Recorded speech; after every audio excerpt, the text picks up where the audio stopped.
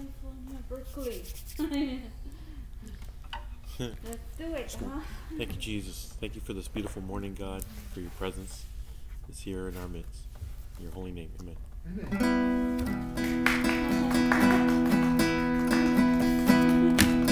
Before I spoke a word, you were singing over me. You have been so good to me. Before I took a breath, you breathed your life in me. You have been so kind to me. Oh, the overwhelming, never-ending, reckless love of God. Oh, it chases me down, fights till I'm found, leaves the 99. I couldn't earn it, I don't deserve it, still you give yourself away. Oh, the overwhelming, never-ending, reckless love of God. When I was your foe, still your love fought for me. You have been so good to me. When I felt no worth, you paid it all for me. You have been so kind to me. Come on. Oh, the overwhelming, never-ending, reckless love of God. Oh, it chases me down, fights till I'm found, leaves the 99. I couldn't earn it, I don't deserve it, still you give yourself away. Oh, the overwhelming, never-ending, reckless love of God.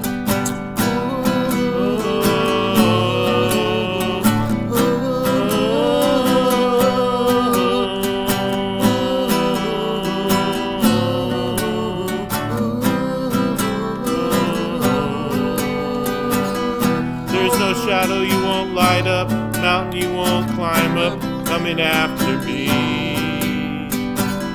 There's no wall you won't kick down, lie you won't tear down, coming after me. There's no shadow you won't light up, mountain you won't climb up, coming after me. There's no wall you won't kick down, lie you won't tear down, coming after me. There's no shadow you won't light up, mountain you won't climb up, coming after me.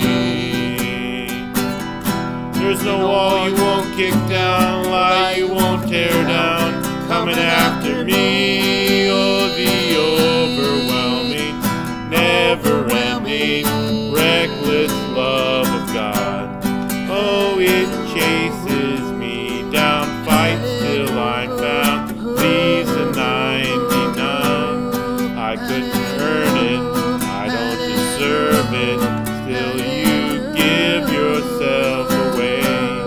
Oh, the overwhelming, never-ending, reckless love of God. Worship you, Jesus.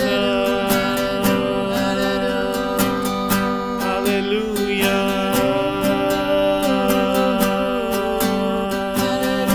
We worship you.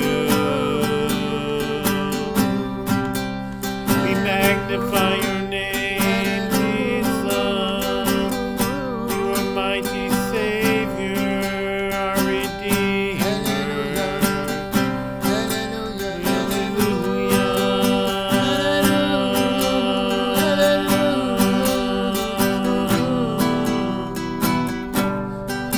We worship you, Jesus. Father, Abba Father, Daddy God, this is our time with you. This is our time to enjoy you. This is time to understand you and to know you better, Father. This is that time. We're the true seekers, Father. You say those who seek you will find you. You say that all those who diligently seek you will find you, Father. We're here early Sunday morning. Church isn't enough. We want more than that. So, Father, we're here. And meet us where we're at, Father God. You're the Savior. You're the lover. We love you because you first loved us. So we just come to understand what that means for us. The benefits of that, of knowing you as God who is love. Teach us, Father. We're children on your lap. Teach us a lesson. Amen and amen. Amen. Amen. Woohoo! Good. Nice. Jesse Regina, and that's Alberta. Hi, Alberta. Yeah. Hi. And, Good morning. and that's Carlos, Carlatos, and Dylan, and Henry Cantu. Okay, let's do it. Let's get serious. You ready? We're going to take a look at 2 Corinthians chapter 5. Let's look what we should be telling people today. Let's see what we are ambassadors. The Bible says we are ambassadors for God. We should be sending this message, right? If I'm an ambassador for a country, because we've been looking at last week, I talked about the 5 different things I love to teach on, and we talked about mercy and grace, and that's what made me go here, because this is one of the best pictures I can give you of mercy, the difference between mercy and grace. What is the difference between mercy and grace? A lot of people understand we're saved by grace, we're under grace, we're not under the law. We understand these things, but do we even know what grace is? Okay, we know what mercy is. I mean, we know that mercy is not punishing us, right? Mm-hmm. Withholding punishment. I mean, if I'm going to be merciful, if I'm a judge, when I used to be a criminal, I used to stand before the judge, and when I would go before the judge, I'm hoping for a merciful judge, somebody who's not going to punish me and give me what I deserve, give me what I should get. I'm hoping he'll be a little lenient and show some mercy and not beat me up so hard, right? So that's mercy, is to withhold the punishment that I deserve, right? Mm-hmm. And that's what Jesus did on the cross. He died for us to receive mercy. He died. He suffered in our place so that so God can be merciful to us. That's the mercy of God, sending His Son to die for us. But grace goes one above that, goes better than that, goes above just, if all we get is forgiveness of sins, well, then what's going to happen the next time I sin? God just declared me not guilty and gave me no charges and said, Dylan, you're innocent, you can go. Right? Criminals stand before a judge, gives me mercy. I'm going to drop this case, there's not enough evidence, whatever, I'm just going to give you, whatever reason he drops the case, I'm going free. But what happens when I go out there and I commit another crime? I'm going to be back in that courthouse. Mm-hmm. I'm going to be judged again for my sin. Right. But doesn't the Bible say that there is no condemnation with those in Christ? It says that He's our substitute. It says in Romans chapter 8, it says that He will not bring a charge against His elect. It is Him who justifies. Right. So if you're justified, which means declared not guilty by God, okay, justified, He says that He's not going to bring a charge against you. He equates that no charges with the being justified. Right. The elect. Mm-hmm. Right? Mm-hmm. So Romans chapter 8 says that. It says, who will bring a charge against you? God? He's the one who justified you. Who's going to condemn you? Jesus? He's the one who died for you and is now interceding for you. So the whole program is that's grace that goes above and beyond mercy. Right. Okay, so that's why we need to understand what is the grace of God. What does it mean we're not under law, we're under grace? Well, under law, you were judged. Under law, every time you sinned, it was a constant a Day of Atonement where there was constant. The Bible says under the law there was a constant reminder of sins, a constant reminder. Look, you sinned again. You're in trouble. You're going to be condemned. Okay, you better get busy shedding some animal blood. It was a constant thing, right? Mm-hmm. Constant bloodletting. But the Bible says about Jesus that He died once, that we are sanctified through Him once and for all, right? He's not dying over and over again. There's no constant bloodshed. Mm-hmm. So this blood of Jesus is how we receive mercy and grace. Mm. Okay? The mercy is, let me just say it like this. Jesus died for the sins of the world. It says that in 1 John chapter 2. He died for the sins. It says He did not just die for your sins. He died for the sins of the world. That means He died for the sins of the world. The sins are forgiven. He died for that. But that's not what saves you. What saves you is you receiving that offer of forgiveness, and thereby God is able to impute His Spirit in you through your receiving. Right? He said all those who receive Him, He gives the right to become children of God. See, so you receive Him, and He gives you that right to become a child of God. Okay? and he's ready for heaven, accepted in the beloved, it says. Yeah, accepted in the beloved. It says that in Ephesians chapter 1. It says that having believed, we were sealed with that Holy Spirit of promise. It says in Ephesians. Oh my God, we should look at that. So I can confirm what, let's go to Ephesians chapter 1 real quick. I want you to see what it's talking about. That's good, Dylan. That's beautiful. See, Dylan, you know, I love Dylan, he's locking in big time. He's reading the stuff. I ordered these books for you guys. Okay, I want to show you. I ordered them. They're coming in, and this is what it is. Okay, this is what you're going to be getting. It's Andrew Womack. Oh, Okay. I heard you talk about it. It's this book. The war is over. God is not mad. So stop struggling with sin and judgment. Beautiful. Okay, and I ordered these books for you. I ordered a bunch of them so that I can give them to you guys. Okay. Oh, This is awesome. the book. Thank The you. war is over. God is not Yes, mad. So yes. stop struggling with sin and judgment. You have that, Carlos. Already got I have that. it. I have on Kindles, but And it's Dylan's, good. Dylan's reading it again Reading for it. probably the third time, and I'm I'm reading it. enjoying it. I have it on my Kindle. See, this is a Kindle.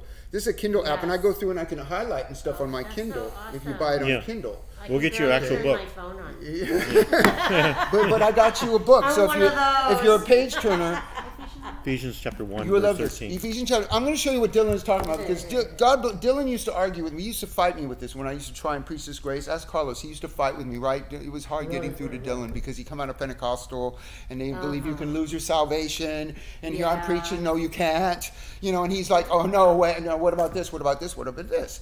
And I slowly but surely, I showed him with these, get him reading these books, what I'm hearing from other people, and I'm showing him, taking him a look at through the scriptures, looking at them in context, and I started break down that wall. That's what we're going to look at today, if I get around to it, is we're going to look at how Jesus ministered to Nicodemus, which had this wall of law and religion, okay, and then how he talked to the woman at the well, and he didn't have to break down no wall of religion, and he just admitted, yeah, I'm that Messiah. He said, oh, how could this happen? How could this be? And that's usually the religious mindset is, how can that be? That's what he said. That's what Nicodemus said. Mm-hmm. He said, you must be born again. And he says, how can a man go into his mother's womb and be born again? See, it was like totally confusion because of all this blockage. It's like, you know, right? But that's what religion is. How can that be? How can that, how is that? You know, no, but with the woman at the well, he didn't have to break down any wall, barrier, or blockage. All he was able to do was say, "Hey, go get your husband." And she said, "Oh, I have no husband." He says, "Oh yeah, I know. You've had 5 husbands, and the man you're sleeping with now ain't even your husband." He read her like a book, but he kept loving her. He kept talking to her. It was not judgment. It was not condemnation. Yeah. It was a love factor that she had never experienced before, and it blew her mind, and it turned her into what I'm talking about, an evangelist. We're ambassadors. We're supposed to turn her into an ambassador who went and told the whole city, come and meet a man who knew everything I ever done. He knew it. Come meet him. Could he be the Messiah? You know, now to these people she's telling that to, they've been judging her, condemning her. Oh, well, we know what you did too, okay? Yeah. But it was judgment, condemnation. She's coming talking about a man who knew everything I did, and no judgment and no condemnation. Could he be the Messiah? You see what I mean? It was a different program. But with Nicodemus, he used religious talk. He said as a snake was in the desert, you know, right? He used religion. He used past history of religion, of history of Israel. He said, how can a man be born again? He said, well, in the same way that, you know, he said the Son of Man must be lifted up in the same way the snake in the desert was lifted up. He uses historical, you know, theological, you know, try to help him understand. If you can understand how a snake could be lifted up in the desert, okay, I mean, a bronze snake could be lifted up in the desert. Yes, you could look at that snake and they could be healed. Well, then why can't you look at a Son of Man and be spiritually reborn? Oh, you yeah. know, right? Yeah, yeah, how good. come you Good can't just, thing. I mean, if you Parallel. could believe this, Yeah. why can't you believe this and just be born again and be saved by mercy and God's grace and just be a new creature? Why, you know, if you could believe that, can you believe this? You see, so religion is a blockage. You know, super religious people. That's why the Pharisees hated him. They said he was of the devil. They were the super religious of the day. That's why Paul was persecuting Christians. And he thought he was doing God a favor. He thought he was, you know, right? He thought he was serving God. He had a zeal for God, but it was with no knowledge. He didn't know Jesus was the deal. Yeah, right. Right? Right. And so Jesus was able to just reveal himself. I am the Messiah. He said, when the Messiah comes, he will, He'll tell us all things. He'll tell us all things. He said, I who is speaking to you is he. He just revealed to himself as the Messiah. He didn't do that with Nicodemus. Right. He said, God so loved the world that he sent his son. Kind of like off somebody who's the son guy. He didn't come right out and say, that's me. like he did with a woman. Right. Because there's a religious blockage. See, here's what you see is when Nicodemus, when he, I can't see Nicodemus having this little conversation with Jesus in private, right? That's what's happening. He came at night, had a little conversation with Jesus. That's who he revealed.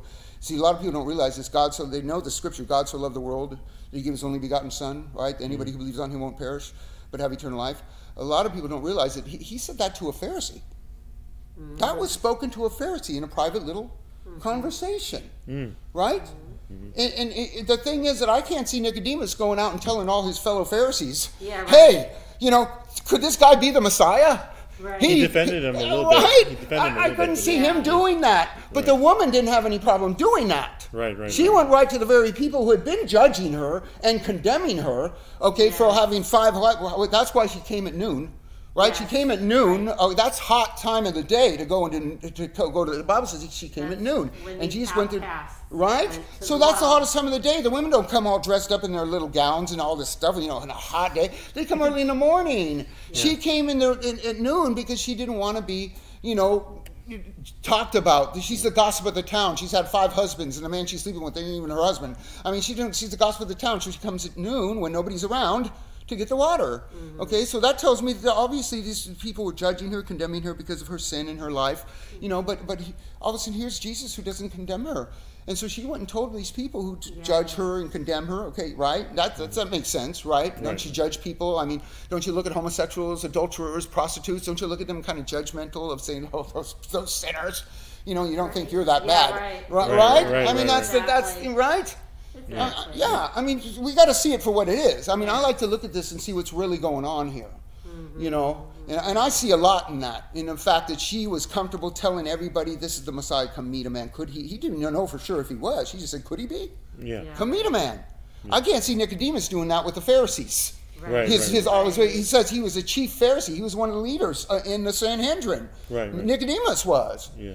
I don't see him running back to tell them, hey, could this guy be the Messiah? I mean, he was afraid of getting kicked out of I don't see that. Yeah. And why? Because the religious is the blockage. That's why he came at night, because he's afraid of what people think. Yes. And even the woman had some of that too. She came at noon because she's afraid of what people are going to say. Yeah. See, are you feeling me? There's a lot of similarities in this situation. But what turned her into an evangelist was that Jesus. Listen, if I know everything about you, I mean, every dirty, nasty, ugly thing, and I still love you, and I forgive you, and I'm there for you, and there's nothing. Now you really feel loved. Yes. But if there's some stuff there that I don't know about, and maybe we're in a relationship or something, and there's some stuff that I don't know about, you're never going to really feel loved because there's this hidden secret stuff going on.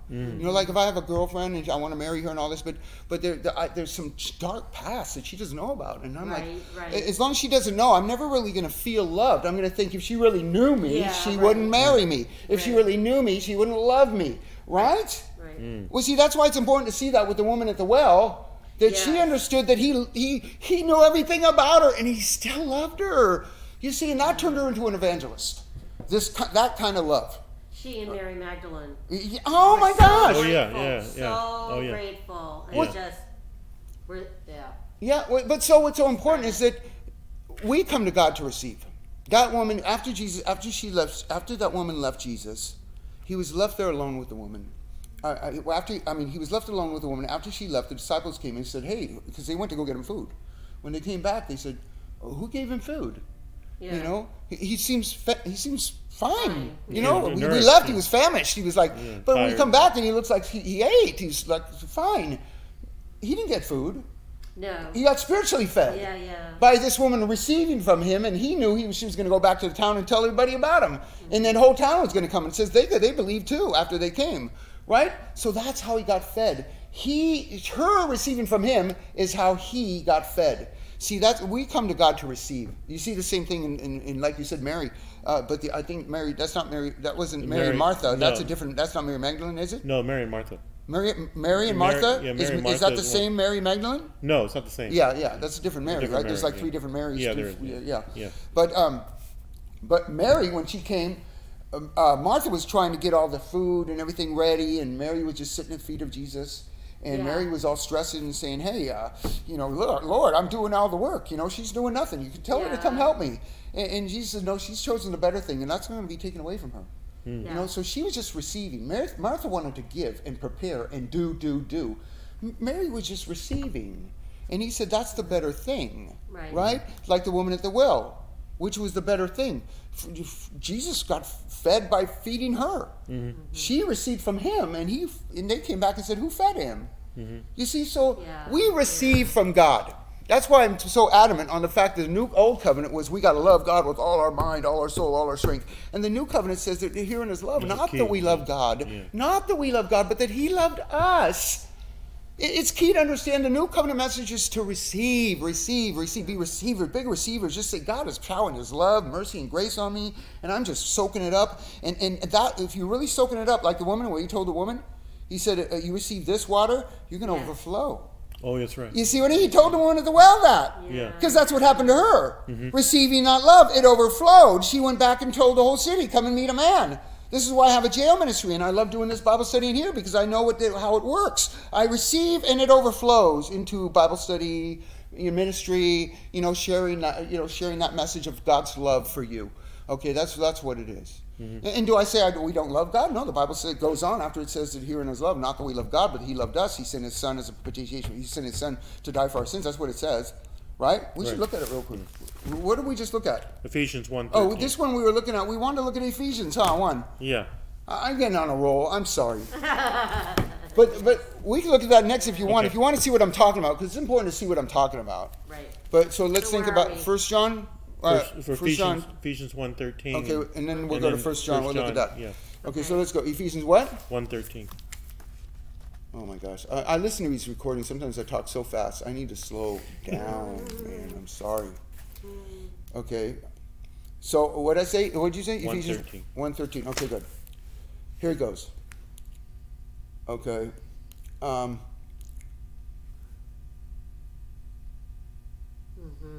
In him you also trusted. Do you see that? Ephesians 1:13. In him you also trusted. Right? Anybody in here trust Jesus for your salvation? Amen. Huh? Amen. Well, he says, in him you also trusted after you heard the word of truth. When you heard this word, we go to church and we see a cross up there. Okay, that's symbolic of what Jesus did for us. When you understood that, when you heard that message, something happened. It says, after you heard that word of truth, the gospel of your salvation, what is the gospel of your salvation? The good news that Jesus died for your sins, that he paid your debt, that you don't owe anything. Okay, right? Mm-hmm. And on top of that, God is now, if you believe that, he'll impute his righteousness so you can stay holy before God. Right? That's the gospel, really. Right? Because that's mercy and grace. The Bible says we can come boldly to the throne of grace and receive mercy and grace. It's both of it. Right? So he says, after that, you were sealed by the Holy Spirit of promise. See, sealed. Some people think that's a mark. Some people think it's like a brand. He branded you. Well, more than likely, I think, because later on it says you've been sealed by that Holy Spirit until the day of redemption. It sounds to me like it's more of a seal locked in, like a Ziploc baggie. Yeah. You're locked in. Yeah, it says that in 1 Peter. It says that you are incorruptible. Yeah. It says those who have been born again are now incorruptible, right? Mm-hmm. That it doesn't fade away, that you have a reservation in heaven. It says that in 1 Peter. Oh, yeah. You see? So that's more like a seal locking you into that place, right? And he goes on to explain that. He says, who is who? Now, see, your guarantee is not what you do. Yes. Your guarantee is not a do, it's a who. Who is your guarantee? The Holy Spirit is your guarantee of the inheritance until that redemption of the purchased possession to the praise and to his glory. So all the glory, the Bible says we all fall short of the glory of God. But it says Christ in you is that hope of glory. So who should get the glory? Jesus, not me. Yeah. Right? Right. So you got a guarantee. What is a guarantee? Means it can't fail. Yeah. Yeah. Right? Right. It's a guarantee, man. I mean, can you just soak that up for a minute? How many know that your salvation is a guarantee? The Bible says, it says in Hebrews chapter 4, it says that we're saved to the uttermost. all those who come to God through Christ, because he always lives to intercede for you. Saved to the uttermost. Sounds like a guarantee. He calls it eternal redemption elsewhere. That sounds like a guarantee if it's eternal. If your redemption is eternal. Yep. Right? Okay, so let's look at 1 John. I want you to see what I'm talking about. What's this? 1 John? Yeah.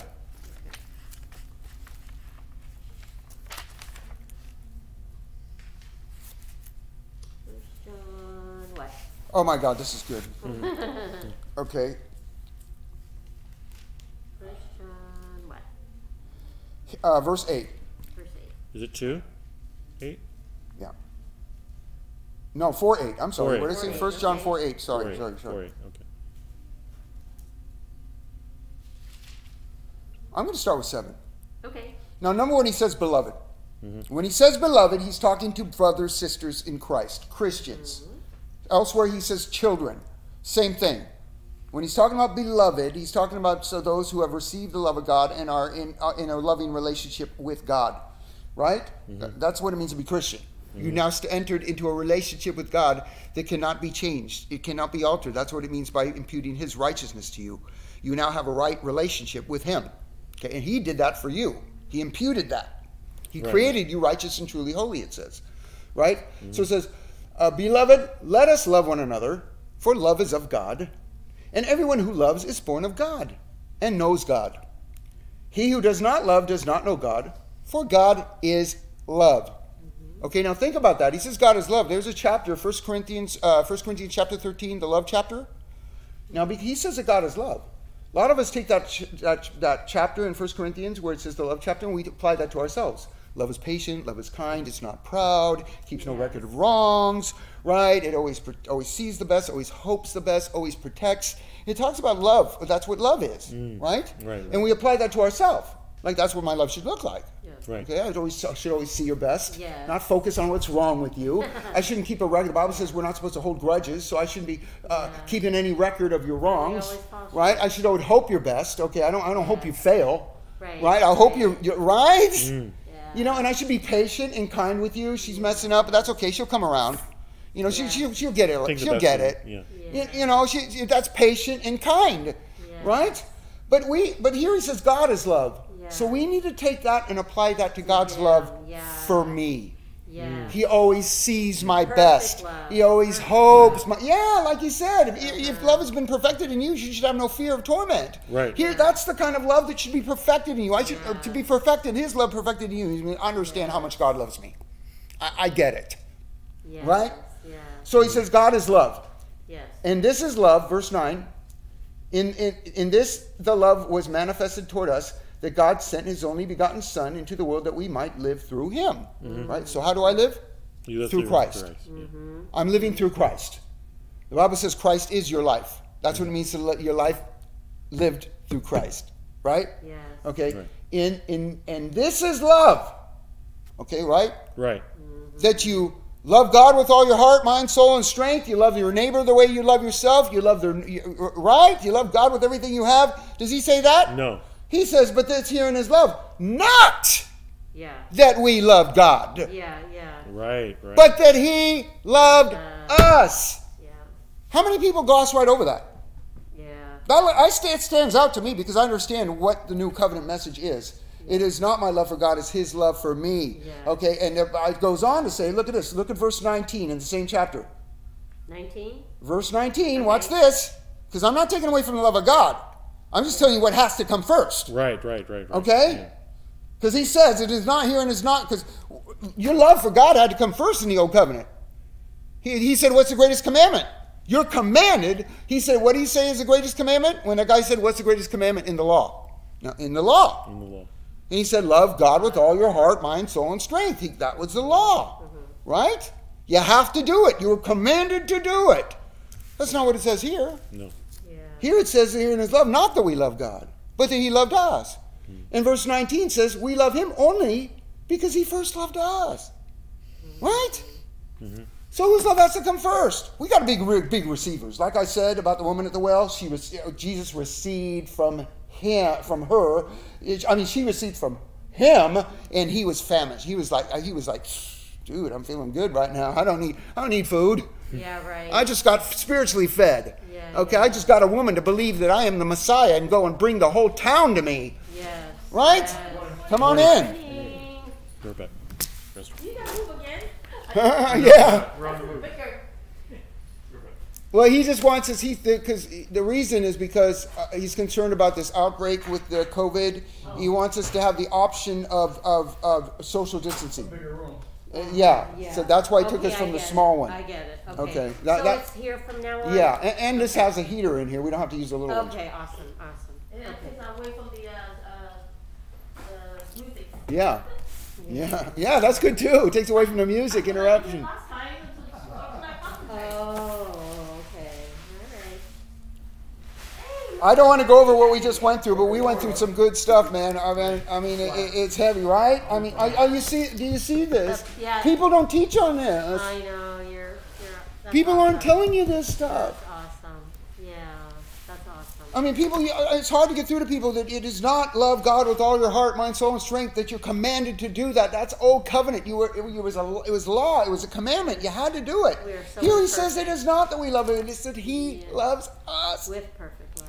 Yeah, with perfect love. His love is perfect. He's not holding anything against you. Yeah. He's a woman caught in the act of adultery. I don't condemn you. He's a woman at the well. Oh, I know you've had 5 husbands, and Yeah. the man you're with now ain't even your husband. I know you're sleeping out of Yeah. wedlock. Yeah. Okay, right? It's like she gave up even getting married. I mean, Yes.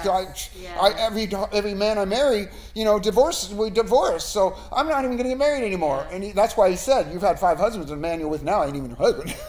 I know what's going on. But he Yeah. didn't do a condemning. Right, He just right. wanted her to I know, know I you. know everything about you, I know and you you. know what? I got nothing but love for you. I still love you. Right? Yeah. That was the woman at the well.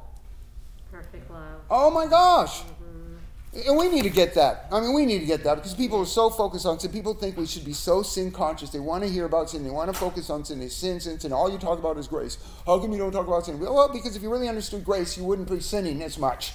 Okay, Yeah, you right. lose that. You would lose that appetite because you would really understand how good God is. Because you stop. Here's the way it is. When you really turn your face toward God, your back is toward sin. Okay, so you want to face God. Yeah. You don't want to face sin. You want to face God. When you're really facing toward God, the sin factor will diminish.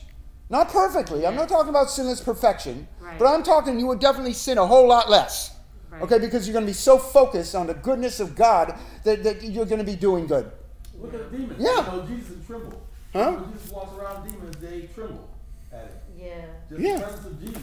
And imagine you facing God, it's more intense. Yeah. What that does, man, they backs off you. That whole armor of God is serious. Oh my gosh. Yeah. And Yeah. what did Paul say? What did Paul say in Ephesians chapter 4? We looked at this. What did he say when he said, if you're lying, tell the truth? See, he was focused on doing the good, Yes. not the bad. Don't focus on the bad. Focus on the good. He said, if you're lying, tell the truth. If you're stealing, get a job. Be a giver. He's Yes. focused on doing the good, not Yes. focused on the Yes. bad. Well, that's good. Yeah. Yeah. You see that? That's the message. Yeah. Everybody wants to focus on the bad and think we need to talk about that, man. Yeah. Dude, really? I don't know. The Bible says, Hebrews chapter 10 says we shouldn't even have a sin consciousness. Yeah. Let's look at that real quick. Hebrews chapter 10. Hebrews 10. Hebrews 10. What does it say about being sin conscious? You know, Yeah. sin. Oh, That's prison. right? Yeah. Yeah. Hebrews 10, verse 1.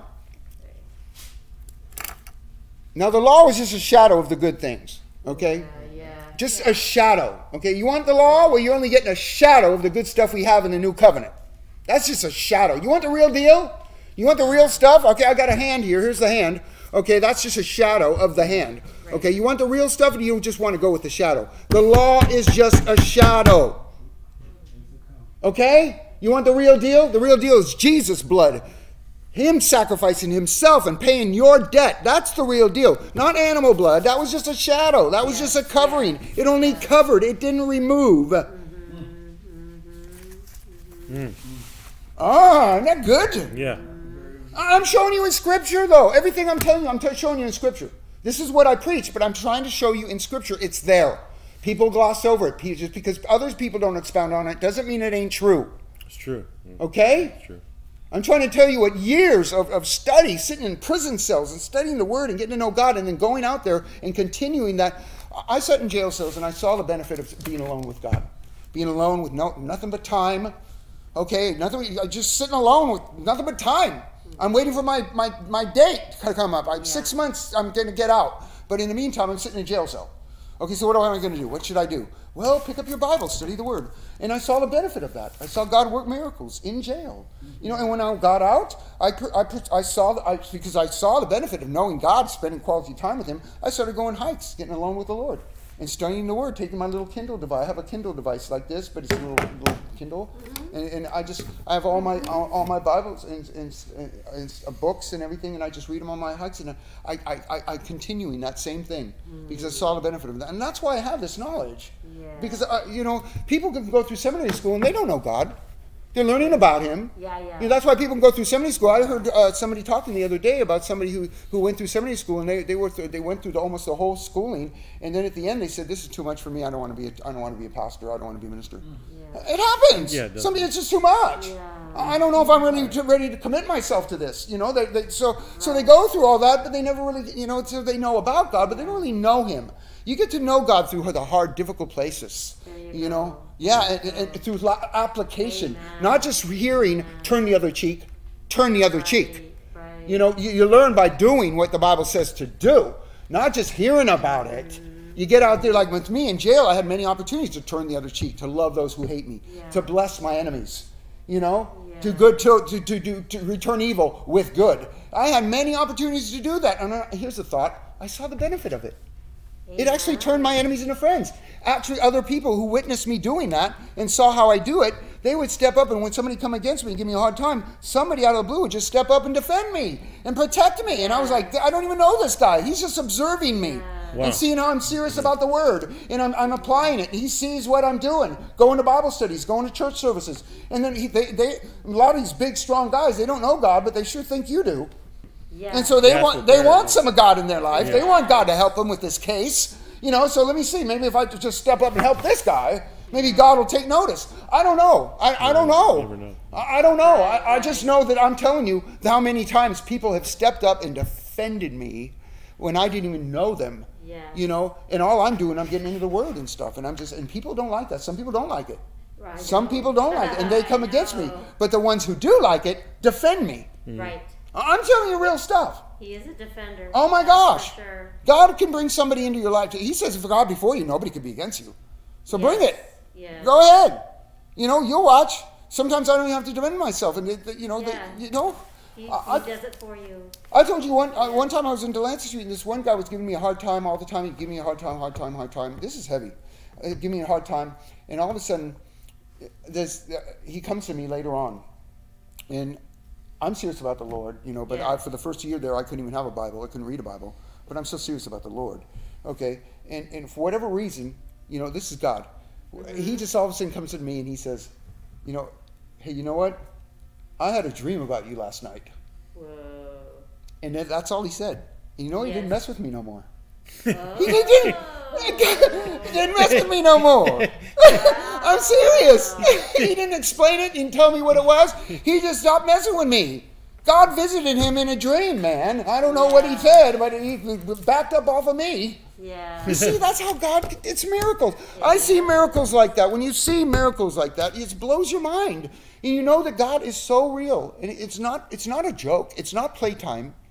He is a good God who defend the sinner. Right. He defended the woman caught in the act of adultery against the people who wanted. The law said to stone her. She should have been stoned. And he defended her. Yeah. Saved her life. Yeah. And then gave her no condemnation. Yes, go sin no more. But listen, I'm not condemning you. No condemnation from me. Go stop your sinning. It doesn't mean, and it's not talking sinless perfection, because you think a woman who is living a life of adultery, you could all of a sudden just stop her sinning, everything. No, it doesn't. No. It's an addiction. Yeah. And addictions need to be broken, and it Yes. takes time for that. It does. He understands that. So when he says, go sin no more, he's just saying change your life. Yeah. Don't be a sinner. Right. Be somebody who actually trusts in me. Yeah. Right? Amen. Amen. Yeah. And they become the biggest cheerleaders. Oh, yeah. Yay. I wonder what ministry that woman took on, like the woman at the well. There you go. I bet that woman had a ministry too. Yep. Just like the woman of the well went out and saved the whole town. They brought the whole town to her. I wonder what that woman did after Jesus did that for her, saved her life. And he didn't even save the woman's life at the well. He didn't save her life. He didn't defend her against the people who wanted to stone her. You know? But he did the woman caught in the adultery. He saved her. Yeah. I wonder what kind of ministry she had. Some people believe that was Mary Magdalene. It was, yeah. Yeah, some people believe people- that. some people Some believe people believe that was Mary Magdalene who had 7 demons cast out of her. Right? Yeah, she was the first one at the tomb. Yeah. Yeah. She hung out a post after that. She stuck to him like She was the her hair. She washed Yeah. his feet with her hair. There's her ministry. If that was a woman caught in the act of adultery, that's her ministry. She was the first. People say that women shouldn't be preachers or women shouldn't be ministers. She's the first one to preach the risen Christ. That's right. Yeah. Yeah. Hello. It was a woman. Exactly.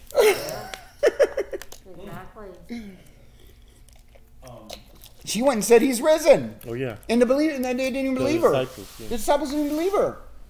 Right. And God used her to go Yeah. and tell everybody. Man, we only got 15, 20 minutes left. Okay, let's go to Ephesians. I want you to see this. The Hebrews you were in. Huh? Did you finish? Oh yeah, let's go to Hebrews. We said Hebrews 1. I want you to see this in Hebrews. Thank you, Dylan. Keep me on point. Hebrews what? 10:1. Yeah. 10:1? 10:1. Okay. Now, one thing about Hebrews, one thing you got to know about Hebrews is he's talking to Hebrews. He's talking to Jews. So it's a language for them. Yes. Okay. So, but he's trying to get them where we are today. He's trying to get them to be Christian. Okay, and he's trying to break down the blockage, like with Nicodemus, there was a blockage. He's still trying to break down blockages for the Jews, okay, and that's what he's doing. And here when he says in Hebrews, he's telling them that those sacrifices couldn't do what this one does. For the verse 1, 10 verse 1, for the law having a shadow of the good things to come, and not the very image of the things, they can never, with those sacrifices, animal sacrifices, which they offered continually year by year. It was a Day of Atonement. They had to do this every year. They could not make those who approach perfect. Right. He says, for then would they not have ceased to be offered. They would have stopped sacrificing. If they could be made perfect, Right. they would not need to make any more sacrifices. Are you feeling me? Yes. Yep. Did you know you're made perfect? Yeah. You know in God's eyes you're perfect? Did you know that? You're in Christ and he's perfect. And you're in Christ. God sees you in Christ. There's your perfection. Right? Right. And our grace and mercy. So he says those could never. This is really why he's saying this, because those couldn't do what this one does. I'll show you. If you go to, let's go to Hebrews 10:14. Look what it says. For by this one offering, by Jesus, not those repeated year after year. This one offering, he has perfected those who are being sanctified. Dude, you've been perfected. Look at verse 12. But this man, after he had offered one sacrifice for sins forever. Forever. Once. Yep. He died once. So his enemies he made it Done perfect. once and he sat down. Yeah. Then he sat down after one time he did that. Yeah. Yeah. Verse 10. By that will, what will? That he chose to send Jesus to die for your sins. By God's will. And he chose to do this. This is God's doing. Okay. By that will, we have been sanctified through that offering of the body of Jesus once and for all. Once and for all. Yep. Okay? No more dead cows. Now let's go to verse 2. This is what I want you to see about consciousness of sin. Verse 10, verse 2. For then would they not have... Okay, so if those could never make you perfect, would they not have ceased to be offered because of the worshippers? Once purged. Purged means washed. Washed. Yeah. Right? Once washed. Would have had no more consciousness of sin. But we have been purged once and for all. Yeah. We have been perfected Yeah. by this one sacrifice of Jesus Christ. So we should not have any more consciousness of sin. Now that does not mean you're not aware of sin. That does not mean you don't hate sin. What that means is it doesn't weigh on you. Other translations, I should read another translation so you can see what it says. Huh? Yeah, like it did before. Sin. Yeah, this is good. Hebrews 10:2. Here it goes. Okay, let's read some of it. Okay, watch this. This is the New Living. It says, otherwise would they have not stopped being offered, for the worshipers would have been cleansed once at sea, purged, cleansed, washed, went once for all, and would no longer have felt guilty for their sins. See, that's the sin consciousness. No longer guilt weighing down on you, thinking God better confess it, or if I don't mention it, God will. You know, I better mention it, or God will. Right? That's a consciousness of sin. That's a fearing some punishment, some because I'm guilty. There's no guilt. There's no condemnation for you in Christ. None. Right? Read verse 17, please.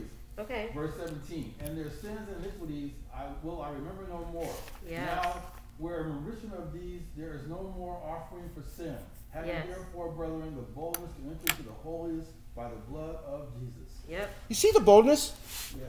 I love to land on that. I mean, people gloss right over that.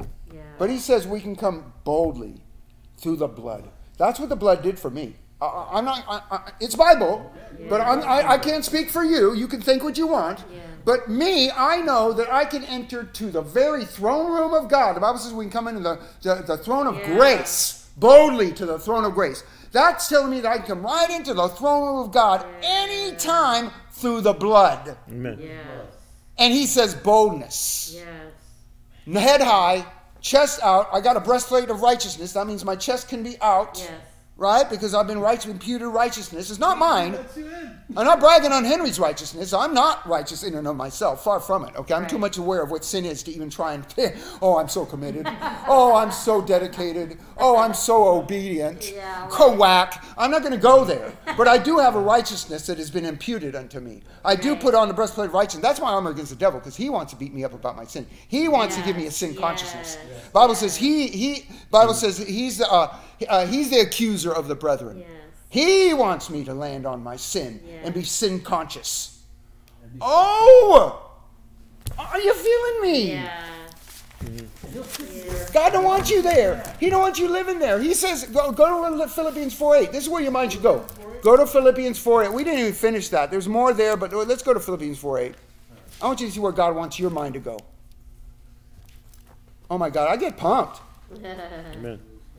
It's good though, huh, Dylan? Yeah. You see that? Yeah, it's good. You see what I want you to see? What?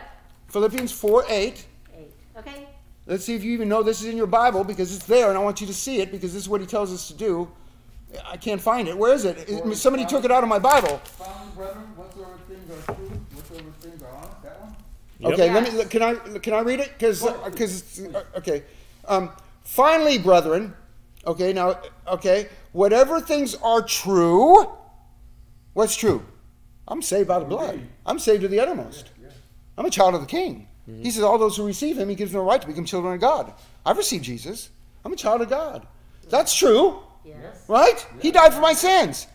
Yes. He was punished so I can go free, right? Made Wasn't he perfect put on by trial and found guilty so I could be found not guilty? Christ. We are made perfect by Christ. Right? Yeah. Okay, whatever things are noble, whatever things are just, whatever things are pure, whatever things are lovely, whatever things are of a good report, not the bad one. If there is any virtue, if there is anything praiseworthy, focus on these things. Meditate on these things. This is where your mind should go. This is where God's mind goes. Does that sound like sin conscious? Yes. Does that, No, that sounds like God conscious to me. Yeah. We're Right? made perfect by Christ. That's the opposite of sin consciousness. Yeah. So this is where he wants your mind to go. This is where God's mind goes. Yeah, this is where God minds go. When he looks at you, he's not looking at, oh, you sinner. No, he's looking at, hey, he always sees your best. What did it say, love chapter? Always sees your best, always hopes your best. Oh my gosh. Verse 9. Perfect love. Yeah. Verse 9. Read that. Verse, Oh, you lost it. Those I things lost which ye have both learned and received and heard and seen in me do, and the God of peace shall be with you. yeah. Yeah. And this is Paul writing this. Yes. Yeah. He said, things you have learned and received and heard and seen in me. Okay, that's good. He says, what you've learned, what you've received from me, what you've heard, what you've seen in me. I'm not preaching, I'm not saying, preaching, one of those guys, what do they call it? You're Talking loud, saying nothing? No. yeah, you're preaching, but you don't practice what you preach. Right. Oh, yeah. No, he's saying what you've seen me, right? Yeah. Yeah. And God of peace will be with you. Yeah. Isn't that great, the God of peace? Yes. Peace in the chaos. Mm-hmm. Go to 1 Corinthians. Or 2 Corinthians. 2 Corinthians. Okay, 2 Corinthians. Paul had a serious ride, boy. Well, these books. He was good. 2 Corinthians. Look where he came from. Yeah. Right? 2 Corinthians chapter 3. This is powerful. I saw this the other day, that this is how he opens up 2 Corinthians. He wrote 1 Corinthians kind of correcting those people in the church, Corinthians. For Corinthians, they were all messed up, and he's correcting them. Yes. But if you look at 1 Corinthians and see how he corrects them, he's constantly reminding them who they are in Christ. He says your body is the temple of the Holy Spirit. These people are messed up. Yeah. They're Oh defiling my the Lord's God. table. They're making a big That's deal the about movie. tongues. They're making a big deal about spiritual gifts. Overemphasizing spiritual gifts. And he goes 3 chapters, chapter 12, 13, 14, talking about tongues, right? Because they're making a big deal about that. And Yeah. Causing division. Right? Huh? Causing division. Causing divisions. Yeah, They were saying, "Oh, I worship Apollos. Oh, I worship Paul." And they were like Right, causing divisions in the church. And he's just correcting them. But he's constantly telling them, "Hey, don't you know your body's the temple of the Holy Spirit and God lives in you?" Yeah. He's constantly reminding them. That's in 1 Corinthians. Yeah. Right? Yeah. Stop He's fighting. constantly reminding their identity. You're okay. Don't do that. That's not you. We don't roll like that. Okay, that's what the Holy Spirit does. Okay, this is so not you, Dylan. Okay, we know better. Right? He says we because you're one with Christ. Right. It's we know better. Oh, yeah. Right? Yeah. So look at this, and this is what he says in 2 Corinthians when they responded well to that letter, and he comes back with this letter, 2 Corinthians, responding, telling them that he's glad that they received that letter well, because he says your godly sorrow led to repentance, and you received it well. He said that was a hard letter for me to write, but I'm glad I did because it worked, right? And right here at the very beginning of 2 Corinthians, look what he says, verse 3. He says, "Blessed be the God and Father of our Lord Jesus Christ, the Father of mercies and the God of all comfort, who comforts us in our tribulations, that we may also to comfort that we may be able to comfort those." He's chapter 1, verse 3. Oh, chapter It wasn't verse, chapter yeah. one. What'd I say? I was Said on chapter 3. I'm sorry. That's okay. 1-3. Okay. 1-3. Okay. Sorry. Go ahead. "Blessed be the God and Father of our Lord Jesus Christ, the Father of mercies and God of all comfort." The God of all comfort. Can we hear that right now? Yes. Huh? The Bible says the Holy Spirit is your comforter. Yes. Okay? He says, "Who comforts us in all our tribulations, that we may," so that we may be able to comfort those who are in trouble by the comfort which we ourselves are comforted by God. Yeah. Can you understand? And I highlighted comfort, like this comfort is in there 4 times. 5 times. The word comfort is in there 5 times. Yes. He's trying to get you to understand God is a God of not just comfort, all comfort. Yes. Peace in the chaos. Not just comfort. And can you just receive that from God? I mean, that's why that we have so many miserable Christians. Because they're not receiving comfort from God. So therefore, they're not very comfortable. If they were receiving comfort from God, they would be a comfortable Christian. And I'd be able to comfort others with the same comfort I've received. Yes. They want to know why. Oh you're my smiling. gosh! No peace, yeah. Are you getting that? Yeah. Are you getting that? Yeah. Henry, you was right. I hadn't seen this before. I'm telling you, 5 times he mentions comfort. Jesus himself said, "I will send the Holy Spirit, the comforter." He's a comforter, not the discomforter. Yeah. Oh, we hear so much about the Holy Spirit convicting you and making, I felt so miserable, the Holy Spirit was convicting me. And the Bible says that he's there to convince you that you're a child of God. He says the Holy Spirit is there to confirm within your spirit that you're a child of God. See, like Paul did, reminding them who they are in Christ. That's the Holy Spirit. Paul is doing for the Corinthians what the Holy Spirit is doing for you. He's always reminding you who you are in Christ. Okay, and that is the deterrent to sinning. Yes. That you're a Christian. Yeah. And you really are. That you're a child of God, and that's not fitting for you. That's the motivation. Yes. That's what Paul did with 1 Corinthians when he corrected them. Right. He constantly reminded them of who they are in They were Christ. dark. They were dark. Isn't that great? Before he got there. Yeah. Yeah. He's saying you're walking like children of the darkness, but you're children of the light. Yeah. Right? Yeah. Oh my gosh, that's good. Yeah. That's what the Bible says. It says we've been transferred from the darkness into the kingdom of his Son, into the light, right?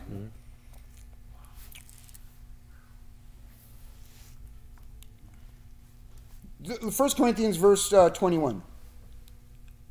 First 1 verse 21. Same chapter. I just saw this now. I'm glad I highlight stuff. I'm glad I highlight stuff because this is how this is how I can help you. This is how I can help you, because I highlight stuff, and I'm looking at this page, and I'm like, Yes. wow, look at that. Verse 21. 1 Corinthians 1:21. 2 Now- Corinthians 1:21. Oh, yeah, sorry. 2 Corinthians. Same page. 2 Corinthians 1:20. Thank you, Dylan. Now he who establishes us with you in Christ, right? Who establishes us? Right? Jesus. Yeah. Now he who establishes you within Christ, okay, God, okay, and has anointed us in God. Yeah. Can you understand? You're anointed Yeah. in God. He tore That's the your veil for anointed. me. You're in Christ. Yeah. You're anointed in God. That's pretty good. Yeah. Yeah. And so if you're anointed in God, look what he says. Who also, this comes with it, with your anointing in God, with you being in Christ. Oh, this is good. This comes with it. Yeah. Who also sealed you in that place. Yeah. And given us the Spirit in our hearts as a deposit. Kind of like what he said elsewhere, it's a guarantee. Remember he said earlier, it's a guarantee. Right, This right, is saying it's a deposit. He said that Holy Spirit is a guarantee. A guarantee of what? Everything you got coming. Your citizenship is in heaven. You're going home. Yeah. You already passed from death into life. You already passed. Jesus said, all those who believe on him have already passed from death into life. Right? It always will do. Yeah, and you'll never come under judgment, he goes on to say, right? And he Right, say right. that, he says, not only did you already pass from death and life, but you're never coming under judgment. Never. Yeah. And people want to live under judgment, they want to live under condemnation, go ahead. Yeah. Nothing wrong with it. That's not. And don't preach that in my direction, because I ain't hearing all that. We need to. Bible says there was no condemnation. Jesus said there was no judgment. Jesus said you will never perish, all those who believe on him. So I'm not going to hell. Okay, so I'm not threatened with hell. You might be. It's okay. Freedom in Christ. I'm trying to help you. Yeah. You want to fear hell? Unbelievers, they need to fear hell. Because there is a hell and they're going. Right? Ooh, yeah. But believers have a living. The Bible says our citizenship is in heaven. You want to see that one? Philippians 3:1, I think. Our citizenship is in heaven. Philippians Philippians 3:20. 3:20. That's right. Isn't this good? Yes. I mean, I throw these scriptures out, but it's nice that I get to walk through them so you can see this. So you can know you don't have to fear hell. He says in 1 John, he says that we should not be fearing, we should not be fearful, fearing torment, right? Total freedom. Yeah. Freedom in Christ. Yes. So somebody, go ahead. You want to read it? Where? Philippians what? 3:20. I want you to see this for yourself. For our conversation is in heaven, from whence also we look for the Savior. How does you say it? We look for the Savior. Conversation. Our conversation. Oh, that's the King James? King James, yeah. King James. Our Or life. conversation? Conversation is I Old have English our for life. citizenship. Yeah, that's what I have. Yeah. Mine says, for our conversation is in Okay. heaven. Yeah, I have the New King James. It says, for our citizenship is in heaven, from which we also eagerly wait for the Savior, the Lord Jesus Christ. Yes. See, we should be waiting expectantly, looking forward to his return. Yes. Yes. Right? Yes. He says that in Hebrews. Where's that in Hebrews? Where he says that all those who wait eagerly for him. Yeah. Right? Do you know what that is? I can look it up. Probably toward the end, probably chapter 12 or 13. I think it's chapter 9. Oh, it is? Okay, let me see. Oh, yes, 9 toward the end of the chapter. What verse is it? Hebrews. Hebrews 9:26 or 9:27. Yeah, but 9:28. 28, yeah. Sorry. 9:28. Hebrews 9:28. Okay, let's go to 24. This is good. Oh my gosh. See, this is what Hebrews is doing, is trying to break you away from this stuff that they were still living under the law, thinking you still have to be circumcised, and you still have to make the sacrifices, and they're still thinking that they still need all that stuff. They started to believe in Jesus, but they want to bring this with them. They want Jesus and this. They're a mixture. And he says, no, you need to make a clean break. Look what he says. Verse 24. For Christ has not entered the holy places made with hands. You see that? 9:24. Okay. Christ has not entered the holy places made with hands, which are figures of the true, but into heaven itself. Yes. Now to appear in the presence of God For for us. torn the veil. Okay? See, that's what's going on with you. Yeah. This is what's happening for you. Yeah. Jesus is that's why it says elsewhere that we're saved to the uttermost, all those who come to God through Christ, because he always lives to intercede for us. See, he's appearing before God for you. That's why God can look at you and see perfect, because he is. And he's appearing before God for you. Yeah. Right? Yeah. Nor yet that he should offer himself often. Okay, so he didn't die several bunch of times. Right. As the high priest enters into the holy place every year with blood of another, for then he would have had to suffer often since the foundation of the world. Yeah. But now, once, at the end of the ages, he has appeared to put away sin, period, by the sacrifice of himself. Your sin has been put away. Done. Yeah. Mm. You know, it's amazing all the different ways Paul brings Christ's sufferings. And That's what he said. That's why he said, I only preach Christ and him crucified. It was all about the suffering of Christ. If you understand how much Jesus suffered for you, you would start to appreciate what you have because of it. Right. Do you know how much he suffered? I mean, come on. He didn't just, he didn't die for the good people. Right. I gotta say this for a minute, please. Check this out. I was in a Bible study class years ago, and it was a round table like this, and I asked them, and God put some this question. I said, if an angel of the Lord came to you at night and told you, I'm going to take you, I'm going to show you the crucifixion, you're going to be there right up on everything from the time they take him to the time he's buried, and you can't leave, would you go or stay here and reap the benefits of what he did? Wow. And people had a hard time answering that. Yeah. You know, think about maybe next week we might have an answer, but would you go? And Wow. you can't leave. And we're talking about crucifixion, all of us right here, right now. Yeah. It was just that heavy. Yeah. Well, the bottom line is would God send his son to go through all that to save you? Yeah. And it's not enough. You have to do something. Right. You have to add to that. If he wouldn't send his son to suffer, go through all that hell on earth to save you, but it's not enough. It's not going to do the work. It's not going to do the trick. If Henry had a son, would he punish his son if it wasn't going to fix the problem? If it was only going to fix part of the problem, he probably wouldn't go through all the trouble of putting his son in harm's way. Let me put it like this to help you understand. Okay, let me do like what he's saying. Okay, if my son is in a car and they're driving down the street and the kid had some drugs in the car. The kid who was driving the car, he's a younger kid, and he had like some drugs in the car. And the police pull him over and they find the drugs in the car. Right, and he's going to go to jail for this. So my son comes to me and he says, "Dad, listen, he's a good-looking kid. He's too young to go to jail. He's going to go to jail. Dad, let me take the rap. I can handle myself. I'm a tough guy, football player. I can handle. Let me take the rap. Let me go in his place. Okay." Now, most fathers would say, "Are you crazy? That is not going to happen." Okay, but if I even would consider it, to let him take his place and say the drugs were his, okay, because they were his, but he wants to take the rap, okay. Now, would I even let my son do that, take his place, if it didn't save the kid? Right.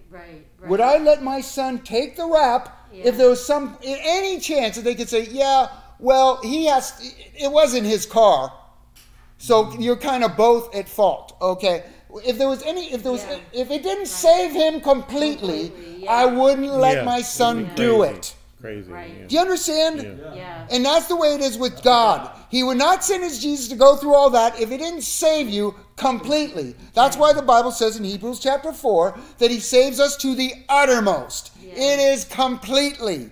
The Bible says you are complete in Christ. You're saved completely, dude. Yeah.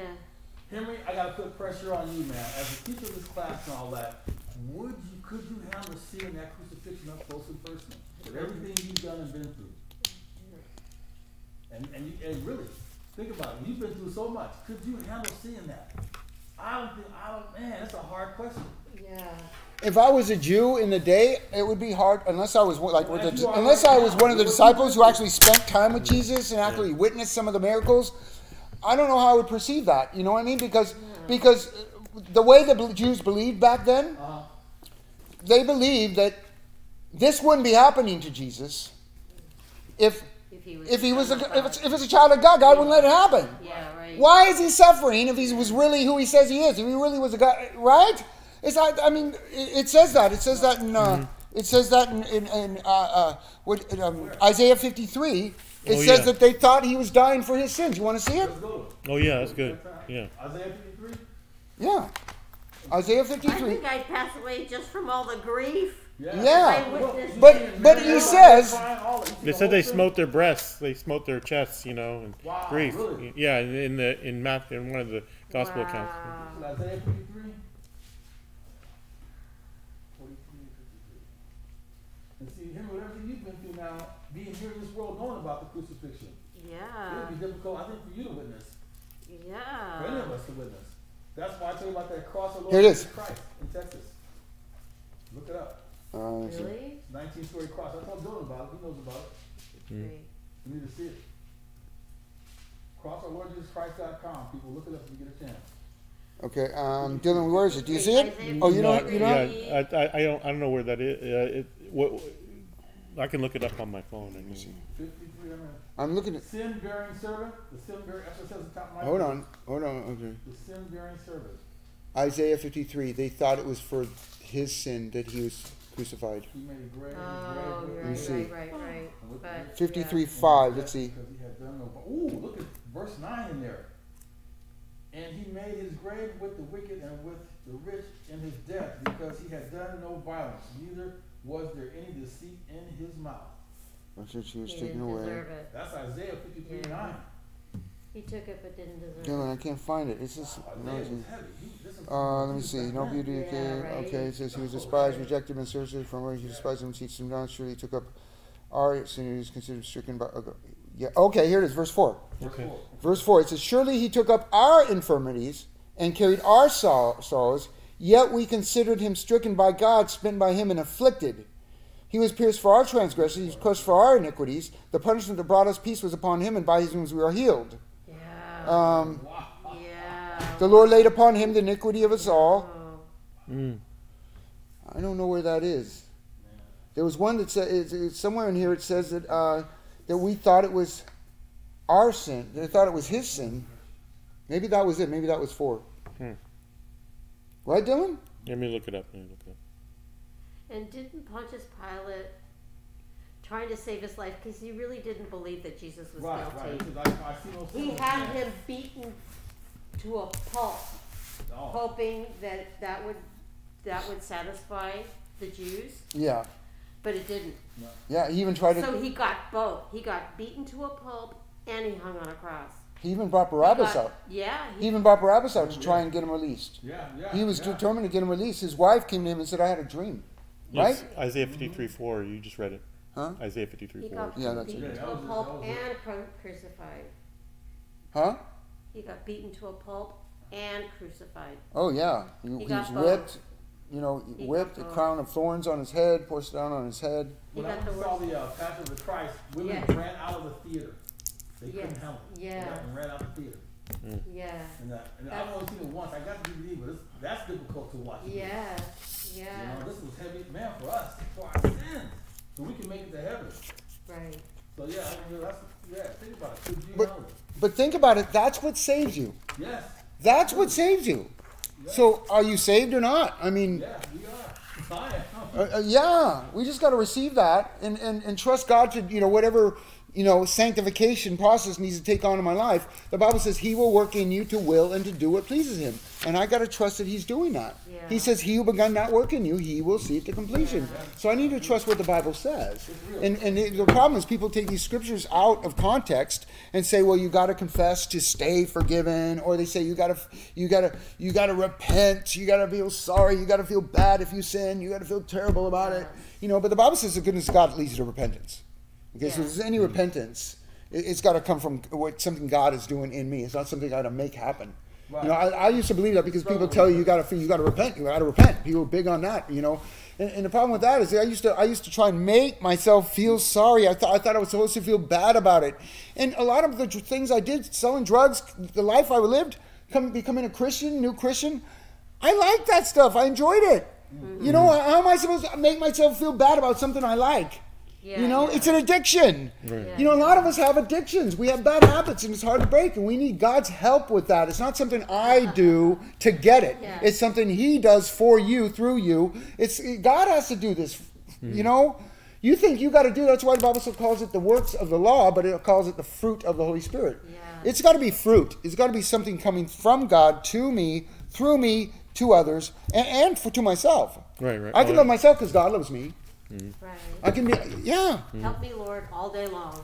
I don't have the strength to repent or any of that stuff. There is a I pray place. that God gives it to me. There is a place for godly sorrow. The Bible says, "Don't grieve the Holy Spirit." So there is a place for where we grieve the Holy Spirit. You're not comfortable with sin, you know. Right. But anybody can get caught up in some form of addiction, and don't think that because you're still struggling with some, you know, eating habit, temperamental, you know, Right. some lusting issues.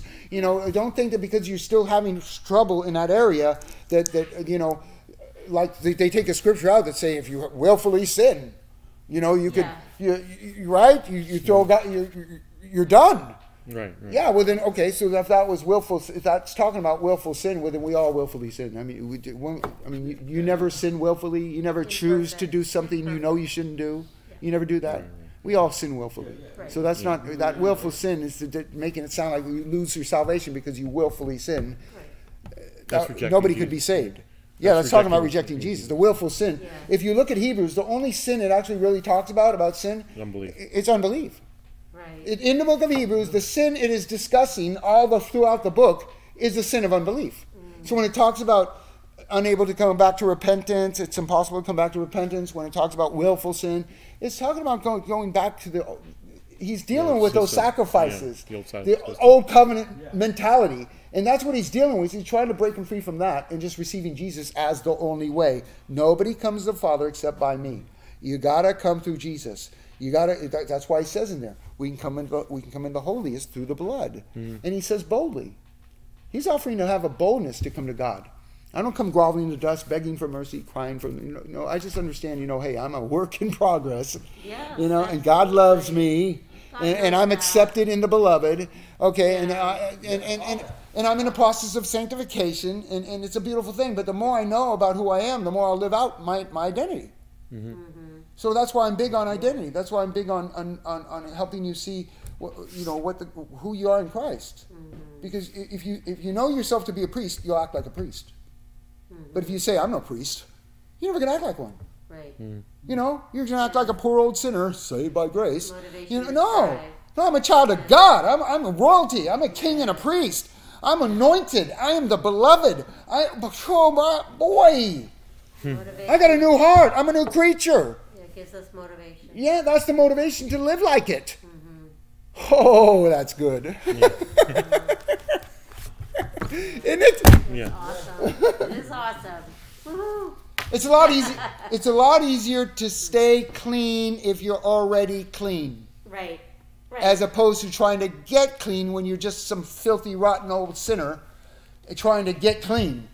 If you realize that God already cleaned you up, you're already forgiven of all sin, cleansed of all unrighteousness. Yes. You have God's righteousness imputed unto you. You're created righteous and truly holy. You're complete in Christ. If you see yourself that way, it's a lot easier to stay clean Yes. if you're already clean. Right. Isn't that good? Yeah. Yeah. You've been cleansed by the blood. Yeah. Yeah. Yeah. Amen. Amen. That's how I roll. And it really works for me. I mean, it keeps me keyed into what's important, what really matters. Man. And I'm using scripture. You see how I throw scriptures out there to show you citizenship is in heaven. It's not our love for him, it's his love for us. We only love him because he first loved us, right? That we're sealed by the Holy Spirit until that day of redemption, locked in. You see how the scriptures I point them out? I'm letting you see them for yourself, so put them all together, juggle those around, and if you're really holding on to that, when people throw this other stuff out, it's not going to compute. Right. When people throw something that takes away from that, how do you take away from this? Right. You can't. I gotta ask you, does anybody think about trying to attempt to try to answer that question now, like a yes or no, or is this too difficult? Would you go? Would I go Would you go? and witness? If And was what? the choice? What was the choice? If angel came to you and took the crucifixion and showed you everything, Right. and you have to stay until it's all done, Right. Go ahead. would you go